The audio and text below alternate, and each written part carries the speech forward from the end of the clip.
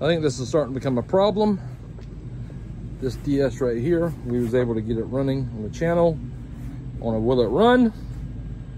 Then I picked up this DS for dirt cheap, and when I say dirt cheap, you guys wouldn't believe how much I picked it up for. They were basically just giving it away. They were tired of dumping money into it. And it's got 2022 batteries in it.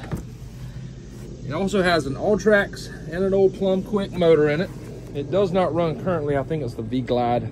I tried telling him that, but you know, his wife was like, listen, we're getting rid of it. And then this morning I just picked this one right here up. So I'm about DS'd out. I like these old DS golf carts. I think they're fun.